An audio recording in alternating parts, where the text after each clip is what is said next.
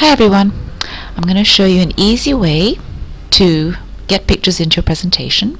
First of all, you have to open up your presentation. So here I am with my presentation and there are no pictures. So I'm going to drag some in. First I need to open a new window. So I right click on the browser icon. Yeah, don't use Internet Explorer, it doesn't work very well with Google Presentation. So right click on Firefox and open, and then click onto there, and then I'll get a new window. See?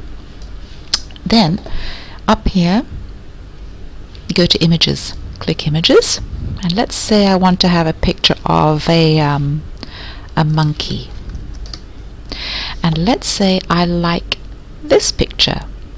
So you put your mouse over it, left click down, and slowly drag it over onto the top of your presentation, just like that.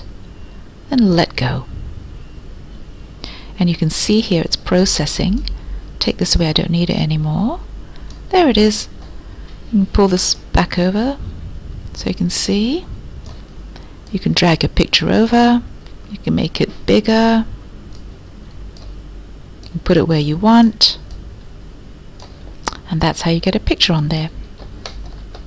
Have fun.